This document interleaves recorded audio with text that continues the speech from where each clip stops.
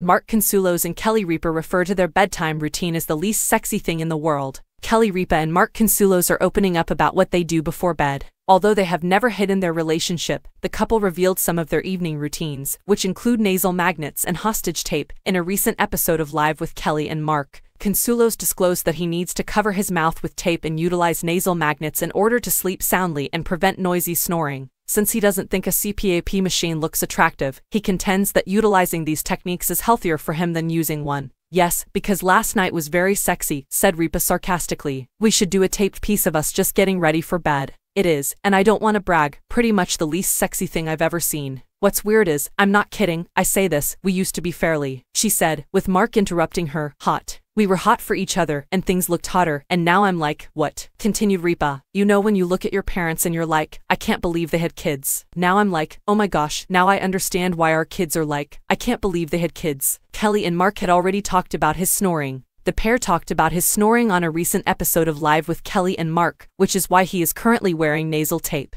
Kelly said, "Mark kept me awake all night last night," which caused the audience to applaud and Mark to show off his biceps next to her. Kelly answered, No, it's not that, it's not what you think," while letting it be known that he was snoring loudly. "You could not be stopped, so I put a podcast on," she stated.